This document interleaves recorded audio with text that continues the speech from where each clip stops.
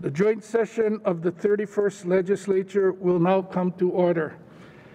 At this time, House Speaker Saiki and I extend our warmest aloha and welcome to the Chief Justice of the Hawaii Supreme Court, where he will give his remarks on the state of the judiciary.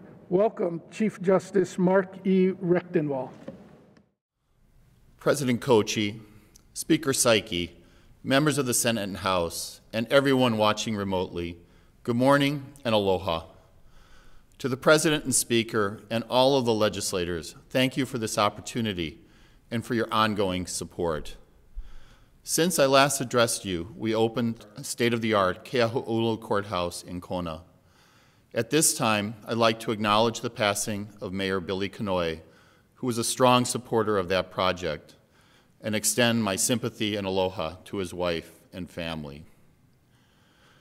Now, as we look ahead, we're excited about the development of the new Wahiawa Civic Center, which will house our Wahiawa District Court. We're grateful to the legislature for making these much-needed investments in our justice system. To Governor Ige and Lieutenant Governor Green, thank you for your abiding support and that of your team. Time and again during the COVID-19 pandemic, we've relied on the expertise and assistance of the executive branch to protect everyone in our courthouses, and we deeply appreciate it. On behalf of the judiciary, our hearts go out to all those who have lost loved ones or suffered other hardships due to the pandemic. Thank you to all of the healthcare workers and frontline responders who've worked tirelessly to keep us all safe. The pandemic has forced us all to face challenges that we never could have expected a year ago. While the pandemic seemed to bring our society to a halt, the conflicts that our courts resolved didn't go on lockdown. Indeed, some, such as domestic violence and sexual exploitation, have likely intensified. So we've had to craft new ways to provide justice safely. Courts are traditionally places where many people, sometimes hundreds, come together in person. Obviously, that couldn't continue, so we turned to technology to hold court hearings remotely. As a result, we have reinvented the way justice is administered.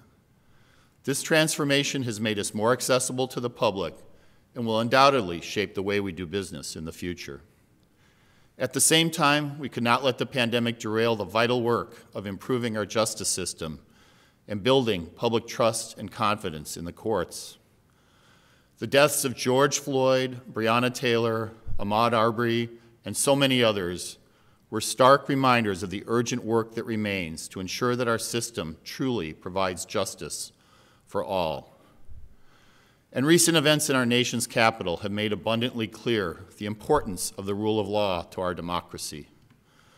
The courts provide a forum where even the most divisive and bitter disputes can be resolved with fairness and respect. I'm proud of the efforts of our judges and staff to keep this cornerstone of democracy functioning even in these difficult times. And I'm pleased to share with you today the pressing challenges we faced during the pandemic and how the judiciary adapted and innovated to sustain our programs. I will also share how we will navigate the road that lies ahead, from continuing the critical work of building trust in our courts to our plan for administering justice with more limited resources. As the realities of the pandemic became clear, we shifted as many of our in-court proceedings as possible onto remote platforms.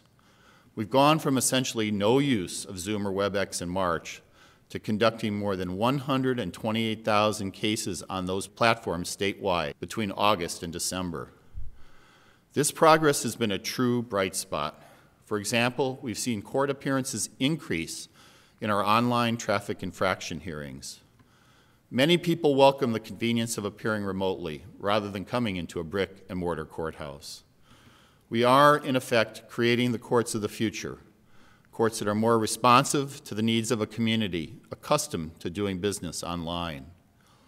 Clearly, remote proceedings will be a significant part of our operations even after the pandemic.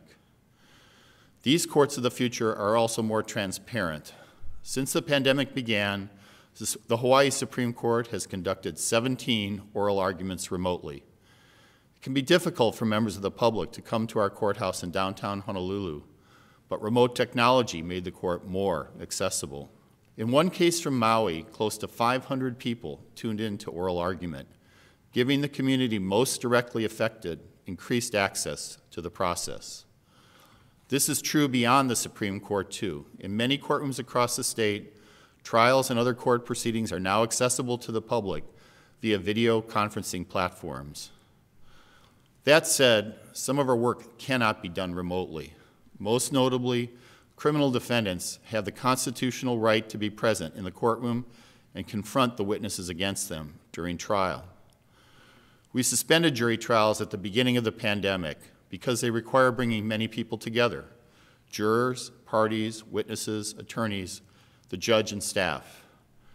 Restarting jury trials has been critical since large backlogs developed while they were suspended.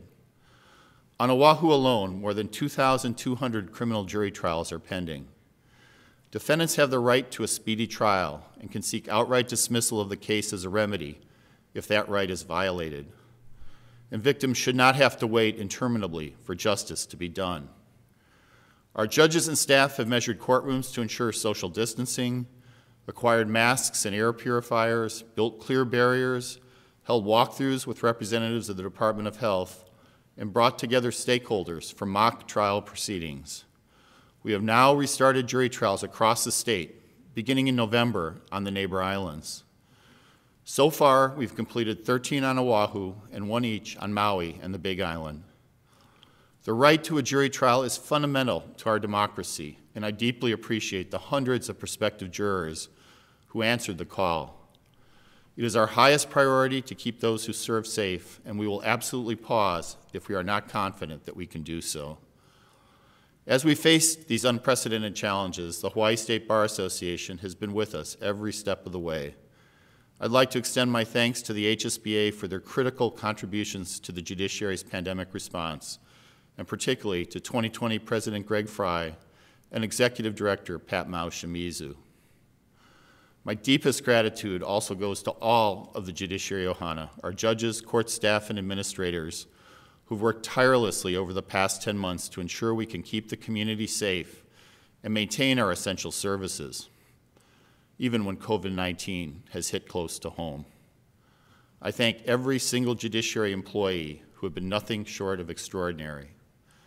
And a special mahalo to our chief judges, Mark Browning, who was recognized as Jurist of the Year, Lisa Ganoza, Randall Valenciano, Rick Bisson, and Bob Kim. All have been unwavering and resilient leaders. In the face of the pandemic, we've also continued to serve the public by adapting our existing programs in inventive new ways. I'd like to share some examples of that innovation. We restarted our community outreach court remotely and expanded it to a new location at Villages of Maili. The court provides individuals charged with nonviolent, low-level crimes the opportunity to perform community service in lieu of paying fines and fees. Many participants are experiencing homelessness, and the program provides needed services that help give them a fresh start. We're grateful to our partners, the Prosecutor's Office, the Public Defender, and other community groups, and excited to resume this program. I'd like to share now the thoughts of Emmanuel Pritchett, one of the 230 graduates. Well, I was homeless for about a few years, living in my car, driving on a license that was expired and continually getting tickets during that time. Community Outreach Court gave me an opportunity to clear those tickets up. I was able to obtain a very good job with the city and county as a bus driver.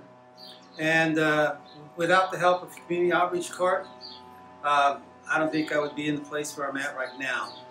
Currently, I've lived in my same residence for the past 3 years.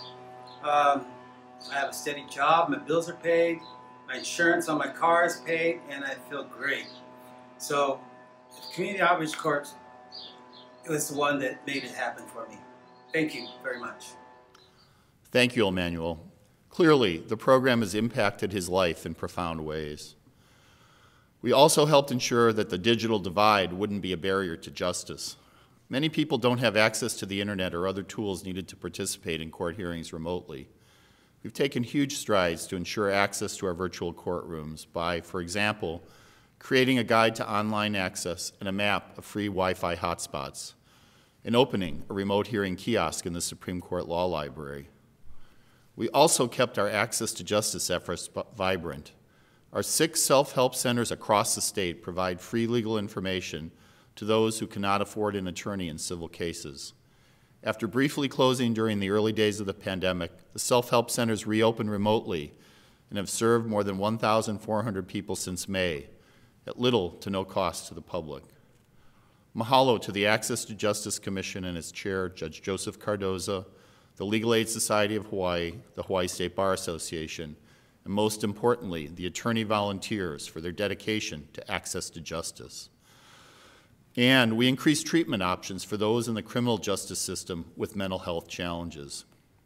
In November of 2019, the Judiciary partnered with Governor Ige and the Department of Health to host a mental health summit that brought together national experts and local stakeholders. That collaboration led to the passage of Act 26, which directs nonviolent defendants who are charged with petty misdemeanors into appropriate community-based treatment. Rather than take up scarce bed space at the Hawaii State Hospital, these individuals can now be treated more effectively, more humanely, and more efficiently. In short, the Judiciary has stayed committed to initiatives that streamline processes, make courts more accessible, and improve outcomes. An effective court system requires public confidence, and we have worked hard in recent years to increase civic understanding about the role of the courts. One signature example is the Courts in the Community program, which brings Supreme Court oral argument in actual cases to high schools across the state. We reached more than 5,000 students statewide since 2012, most recently at Waipahu High School in November of 2019. Seeing is believing, and Courts in the Community helps make the protections of the legal system real to young people. We're looking forward to restarting the program. Another critical initiative is the newly formed Commission to Promote and Advance Civic Education. The PACE Commission will serve as a catalyst for civic education throughout the state and increase understanding and respect for the institutions of our democracy. Mahalo to Chief Judge Lisa Ganoza and Attorney Ted Pettit for spearheading this effort, as well as the American Judicature Society and its chair, Larry Okinaga, for their tireless advocacy in support of the Commission. In order to build trust in the justice system, we must acknowledge and address systemic inequities, and we have redoubled our efforts in the judiciary to ensure the judiciary lives up to the promise of equal justice for all. Hawaii is far from immune from the racial inequity that spurred this summer's protests across the country and at home. We've already taken some important steps by reforming bail and other aspects of our criminal justice system that may have disproportionate impacts, by training our judges and judiciary staff on how to recognize and address implicit bias, and by increasing access to our civil justice system. Moreover, the newly created Criminal Justice Research Institute will leverage data to identify inequity within the criminal justice system.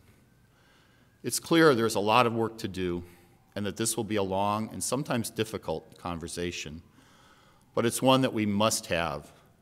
Earlier this month, our Committee on Equality and Access to the Courts sponsored a virtual panel discussion on racial equity, and the response was astounding. Almost 400 people attended. I thank the committee, and in particular, Willie Bagasol, Judges Rebecca Copeland and Sandra Sims, and Justice Sabrina McKenna for their leadership. There are 4 more events scheduled in the coming weeks. We are listening to those who have bravely raised their voices to fight for a more equitable future, and we are committed to heeding the call to action. Like everyone in Hawaii, the courts have had to accomplish more with fewer resources during the economic upheaval caused by the pandemic. And at the same time, other impacts of the pandemic are manifesting in our courtrooms. Last year, our district courts on Oahu received more than 60,000 criminal citations for violations of pandemic emergency orders. To put that in context, we had only 20,000 criminal citations in First Circuit District Court the prior year. Each emergency order violation is a full misdemeanor, carrying a possible sentence of up to a year in prison, and each defendant is entitled to a jury trial if requested. We are working with lawmakers and other stakeholders on legislation that will provide more flexible options to law enforcement. The strain of the pandemic is also profoundly affecting Hawaii's families. The Domestic Violence Action Center reports a 652% increase in client contacts for the 6-month period from April to September of 2020 when compared to the prior year. Moreover, there are approximately 800 pending jury trials in Honolulu's Domestic Violence Criminal Division. And of course, new cases are coming in every week. Survivors of domestic violence deserve timely justice and accountability. Waiting years to get a resolution is unacceptable. Delay in these cases puts lives at risk, and reducing the services that we provide to prevent future abuse only worsens the harm. As another example, the economic strife caused by the pandemic, in tandem with increased isolation and closure of schools, have created conditions in which, tragically, sexual violence and trafficking can flourish. Indeed, local nonprofit Imua Alliance, an anti-trafficking organization, reported a 5-fold increase in their monthly calls during the pandemic. The courts see the devastating effects of commercial sexual exploitation in many ways. Too often, survivors of trafficking or sexual violence end up in the courtroom as defendants themselves. This is one reason why alternative and treatment-based programs are so essential. We must address the underlying causes of criminal conduct to truly do justice. For example, some participants in our Girls' Court, a program for teenage girls involved in the juvenile justice system, are themselves survivors of sexual exploitation. Some face different challenges, like drug use or family instability, but all of the girls benefit from a holistic program rooted in teamwork and support that centers around the specific needs of young women. The Women's Legislative Caucus has been an important voice in this and other initiatives, and we're proud to continue to collaborate with its members. I'd like to share with you a video from one of our Girls' Court graduates who found a promising path forward through the program. Girls' Court is important to me because it made me be the person that I am today. It made me have dreams. It made me have goals. Like, before Girls' Court, I was doing drugs. I was going in and out of facilities. I was misbehaving. I wasn't following laws. But once when I got into Girls' Court, they taught me, they gave me support groups, they gave me a beautiful team that just always checked up on me, that they never gave up on me the way that my family gave up on me. Like, being in Girls' Court, it's like a whole second family to me. Like, they built me up, they got me to where I am today. Like, now I'm a graduate of high school, I have goals of wanting to go to the military, a whole bunch of just wonderful things for my life. So if I didn't join Girls' Court, I wouldn't be the person that I am today. So I hope this video helps Girls' Court, because Girls' Court is amazing. I thank this young woman for sharing her story. In our district civil courtrooms, we're facing a coming surge of residential eviction cases when the moratorium on evictions expires.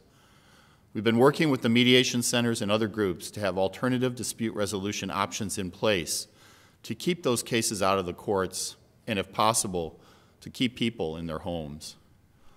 In our criminal courtrooms, the restart of jury trials has been essential to working through the backlog of cases. But we simply cannot conduct as many jury trials as we could before the pandemic, particularly here on Oahu, given the space limitations in our courtrooms. With our current budget restraints, renting larger spaces is cost prohibitive. As a result, trials on Oahu involving the most serious criminal offenses, for example, homicide cases that require a larger jury pool or cases involving more than one defendant, have so far been unable to move forward. We're grateful to our government partners for their assistance. Both Governor Ige and former Mayor Caldwell approved CARES Act funds for our use. The Department of Defense provided National Guard assistance at Judiciary facilities, and the Department of Health has been an invaluable resource. That said, we are facing these challenges with significantly reduced resources. At the end of the last fiscal year, our entire budget was reduced by 5.3%. In the current fiscal year, our entire budget was reduced by 8.6%. We fully understand the need for these reductions. We appreciate the legislature's deferral of a portion into the current fiscal year and thank Ways and Means Chair Dela Cruz and Finance Chair Luke for their leadership. Nevertheless, we've had to make some very difficult decisions. We've curtailed court operations in some locations, such as closing the courtroom in South Kohala, and not filled vacant positions of experienced staff retirees, as well as delayed the filling of several judicial vacancies. Our current workforce has shrunk by 6.5% in a little over a year. We've also had to reduce funding by more than $3 million statewide for programs that help some of the most vulnerable members of the community, such as services for victims of domestic violence and other programs that help keep our community safe, including substance abuse testing and mental health services for criminal defendants.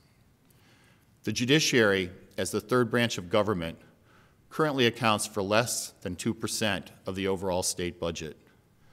And over the past decade, our share has decreased. In short, we were already a lean operation before the pandemic hit, and are even more so now.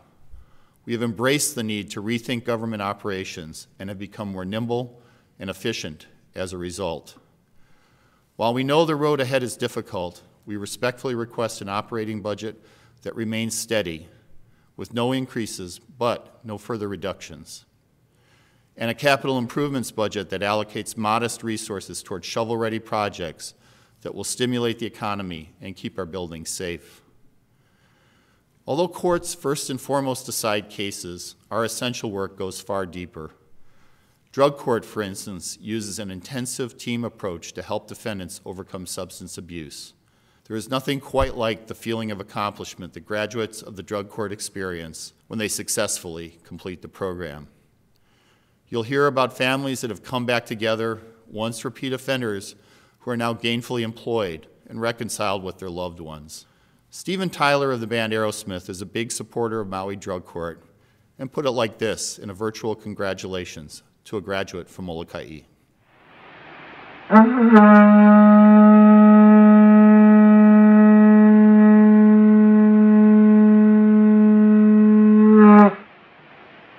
Aloha, Sadie Starkey, Molokai Drug Court, congratulations.